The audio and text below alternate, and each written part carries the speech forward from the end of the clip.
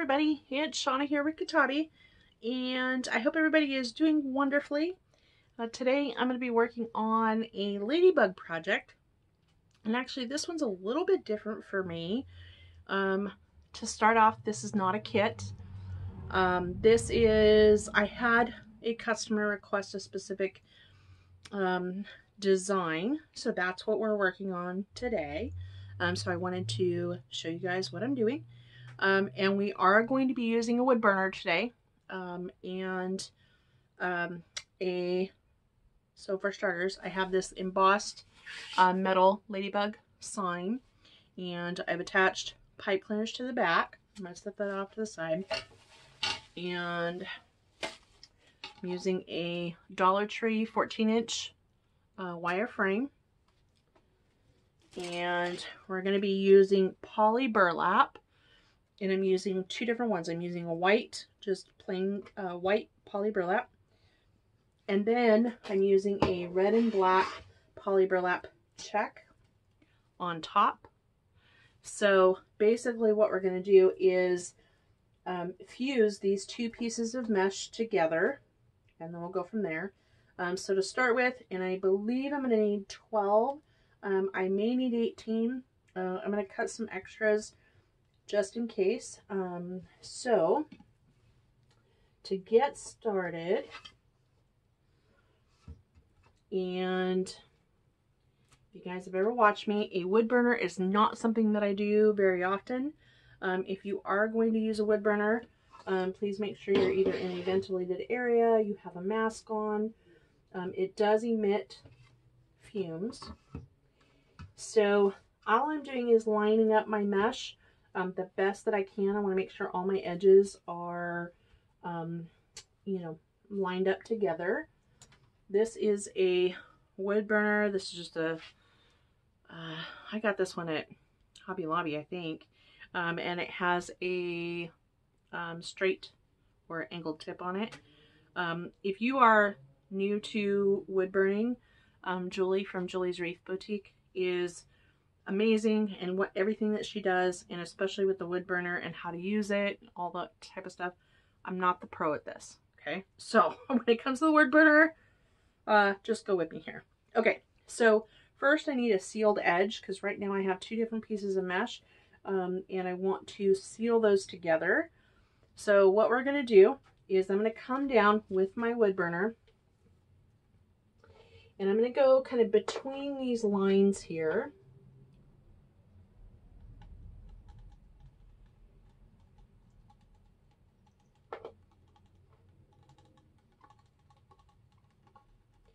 And I'm just going to come all the way down, and it's better to try and get right between that, especially with the check mesh. So I'm going to throw that away. All right, so I have now a sealed edge, okay, and I just use that to kind of weigh down for me. Now we're going to do 10-inch pieces, so I'm going to bring out my edge to the 10 inches, and I have it marked kind of on my board here so I know where I'm going, and I just kind of do that so it doesn't roll back on me. Okay, and again, now this time I'm going to try and go right to the outside. This thing still makes me nervous, not gonna lie.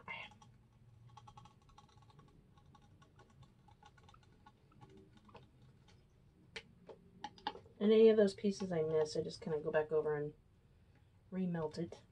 Okay, so now we have, let me show you guys. So we have our first piece of mesh. So you can see there, it's got white on one side, and it has the red and black check mesh on the other side. So I'm going to do, I think I may only need 12. But I'm going to do 18 of these just in case. Worst case scenario, I can reuse some of these pieces in another project. So I'm going to get cutting those. Alright, so we have 18, I cut 18 pieces that are 10 inches wide. And I'm doing 18 pieces because on our frame we have 6 sections, and I'm going to do 3 in each section. So that's why I needed 18. So our mesh is, it's sealed on 2 sides, the side that I cut with the wood burner. And then you'll have the factory kind of side is open here. So you can see the 2 layers. And the step that I'm going to do right now, I'm not sure if there's a proper name for it. You know, the flower wreaths that they do, they have so many different names for the petals. And if there is a name for this and somebody knows it, if you could please drop it in the comments, that would be wonderful. I mean, I want to give credit where credit is due. Okay, so I have my 10-inch piece, and I'm actually going to flip this over. I'm going to start kind of in one corner. I want to keep an eye on the middle. And I'm going to start right here in the corner, and I'm just going to kind of softly roll this up. About halfway. Doesn't have to be perfect. I'm going to turn it around, and I'm going to roll from this side. And I try to keep it as uniform as I can until I meet in the middle. Okay. And then I'm going to pinch it, take my pipe cleaner, and I'm going to kind of pull that tight so you can kind of see what this looks like at this point.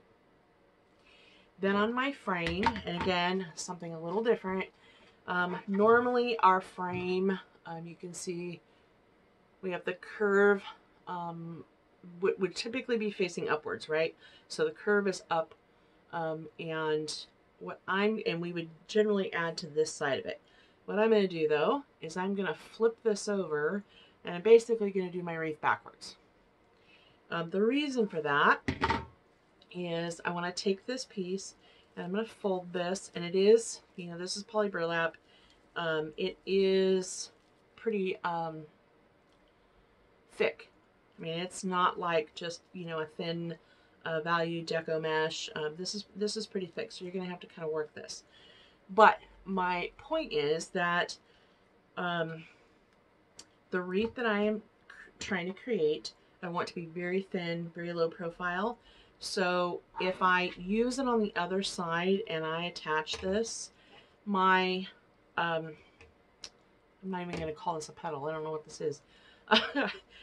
This would be kind of stick up too far. I'm afraid that with that curve, it's going to make it automatically stick up, and I don't want that.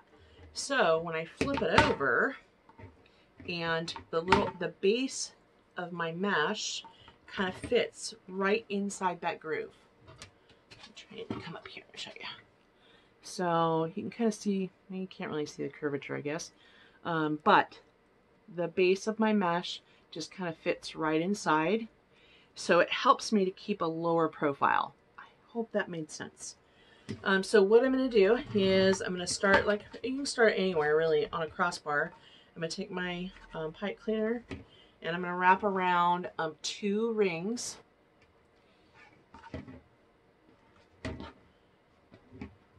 Okay.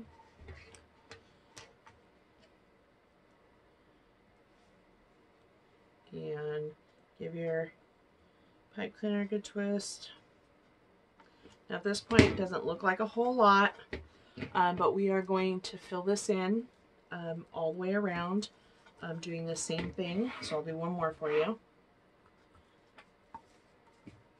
So we're just going to roll from one side till we get about halfway, flip it around, do the same thing on that side, and then grab a pipe cleaner right in the middle.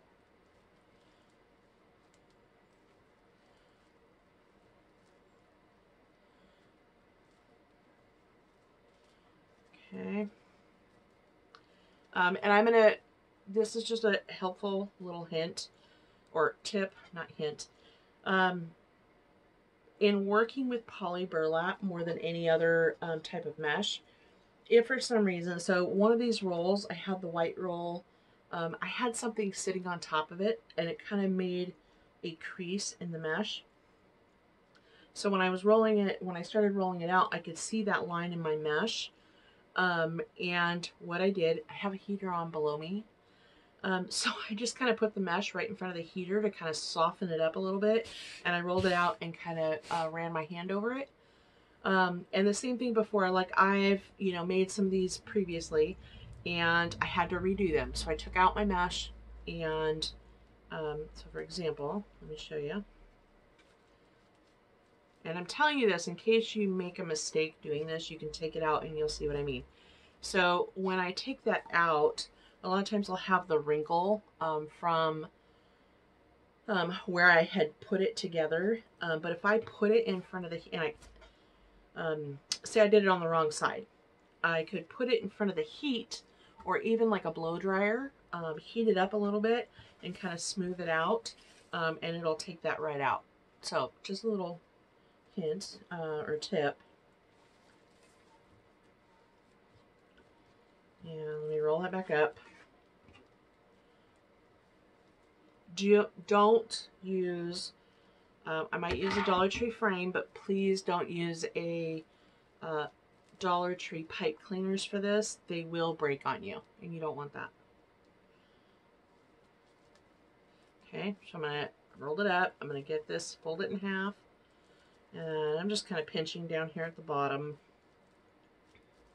So now I'm going to go in next to this one. I'm going to add this, again, bottom 2 rings, and I'm going to twist it off below. Okay, so when this starts to fill in, just like we would in a ruffle or anything else, when this starts to fill in, and we're going to do 3 of these per section. When this starts to fill in, you'll see how it looks, but we're just going to keep doing that all the way around. I finished adding all of my mesh all the way around. So the next thing that I'm going to do before I do anything else is I'm going to flip this over and deal with these pipe cleaners. The back will be covered. However, I want to make sure that I get these good and twisted. I'm going to cut off pretty much everything except for, I'm going to leave probably about a 1/2 inch or so. And I'm just going to wrap that down around the wire frame. And I'm going to do that for all of these. I finished cleaning up all the pipe cleaners in the back. So it's nice and clean at this point. And then we'll add it back later, but for right now, the next thing I'm going to do is add my Ladybug. So I had just attached pipe cleaners or cable mounts to 2 sides. There's already one sawtooth hanger there. So I'm going to take my Ladybug and just attach it with pipe cleaners. Alright, Ladybug is on. And I've gathered a couple of other things. So ribbon, we're going to do a bow right now. I also have these cute little daisies. Where's my ribbon? So in this, I don't know if you guys can see it. There's little tiny daisies in this Ladybug ribbon. So I thought maybe I'd add a couple. I don't know yet. I may or may not add some daisies. We'll see. What I'm concerned with is making sure that I cover the areas, like on this side you don't see it with the Ladybug, but any of the gaps that you could see through the frame, which I make pretty big bows, so I'm not worried about that. But there may be a couple of areas and we can add some daisies just to bring it together and cover some gaps. So I'm going to do, I have 3 or 4 ribbon here. So I have some 1.5 inch ribbon and 4 inch ribbon. And I really like putting the contrasting Swiss dots together. I really like it. I don't know why. I have a problem. So anyway, I'm gonna do a bow. What? Move this aside.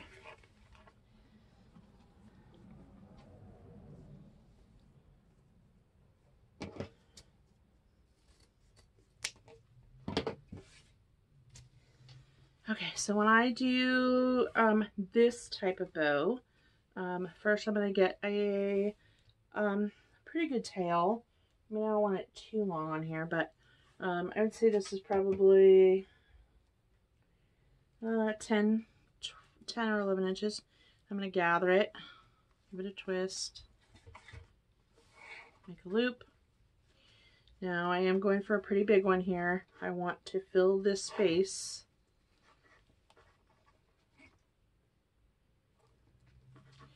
And give it another twist, create another loop, and I always kind of bring them together, make sure my sizes, or that they're both loops are the same, and cut this off. I will cut it to size here in a little bit. All right, so we have our 4-inch.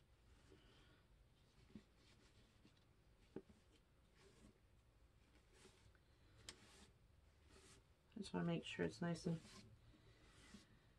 pliable. Okay, I'm going to go in. It doesn't really matter which one. I'm going to take this Ladybug, and I just kind of bring it over the top and bring down a tail. Gather it. Now I don't want quite as big of a loop as I did on that one. I leave that one to the 4-inch. Twist in the middle. Bring it back. And check my size. Cut it off.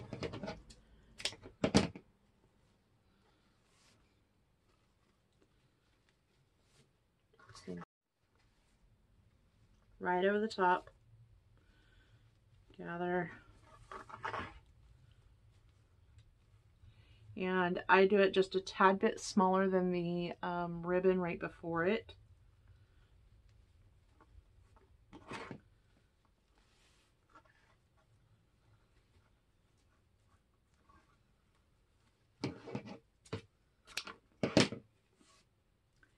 And then on top I will put that. I'm just going to do one loop of the white Swiss.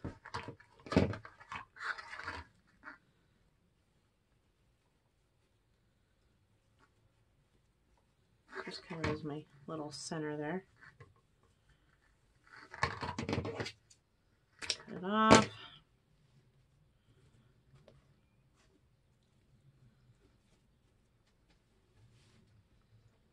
Where are you? I can't use it as a zip tie. So I'm just taking a clear zip tie and putting around the center. So before I cinch that too tight, I'm going to take a pipe cleaner and just fish through the back so I can attach it. And now I can tighten my zip tie.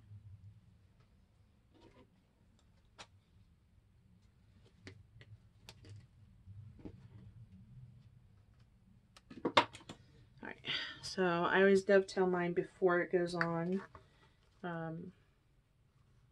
So to dovetail, you just kind of fold your end and cut from the folded side to the wire edge at an angle.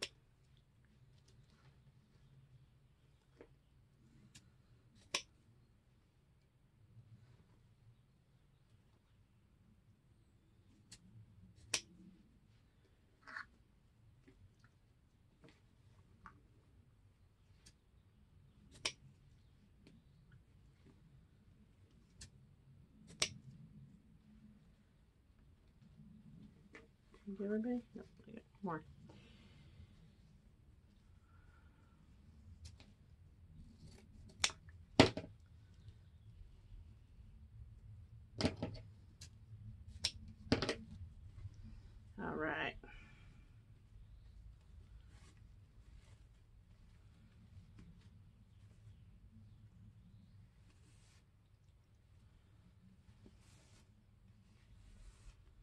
What I'm doing is running my hands through the loops and the tails and trying to get that to soften up. You want a nice curl to it.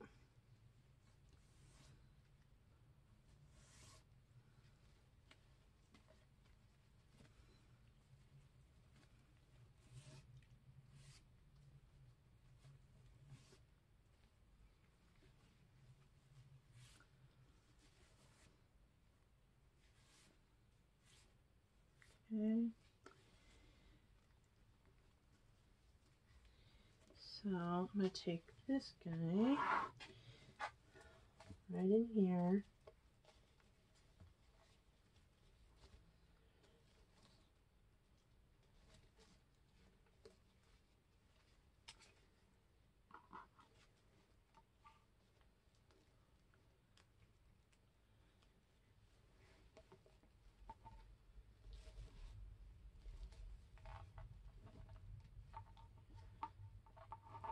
Now, I am attaching this to the wire frame underneath, but because my center is somewhat, I don't have any mesh or anything there, in order to kind of stabilize my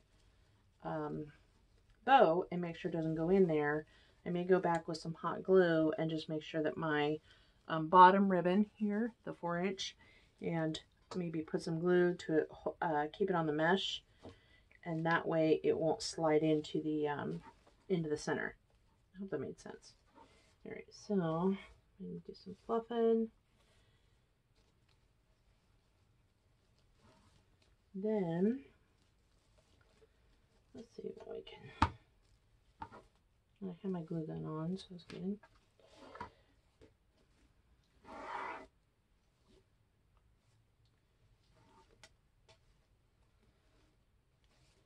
This tail a little long. Let me cut this a little bit.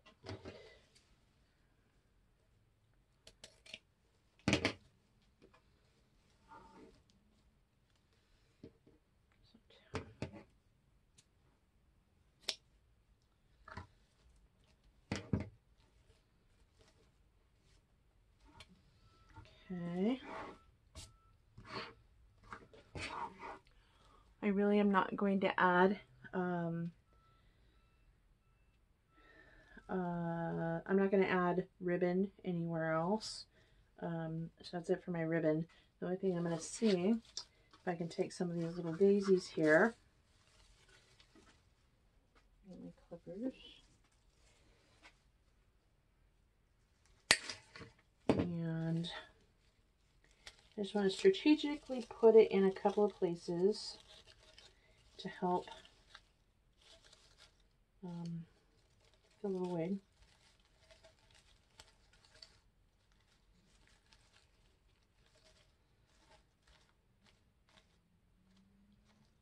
And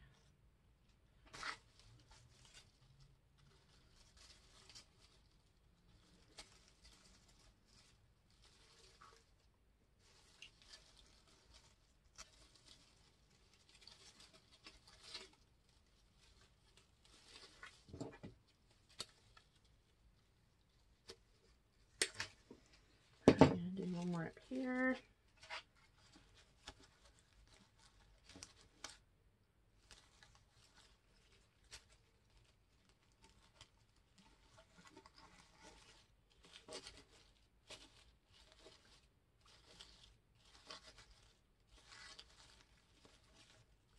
Oh, it's not cooperating.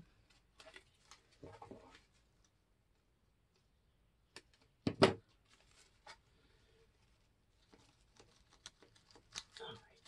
that's better. Okay, I'm going to do probably another one over here somewhere. Not because I need it, but just to kind of balance it a little bit.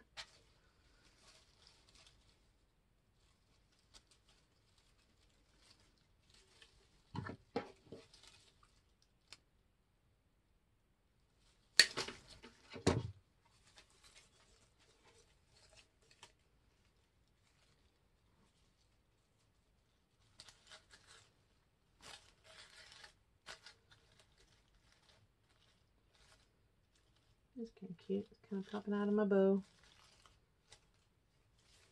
Except for that leaf. These leaves don't want to cooperate. Kind of looks like my plants got holes in them, bugs all eating them. I'm a horrible gardener too. That's what it kind of looks like, my plants.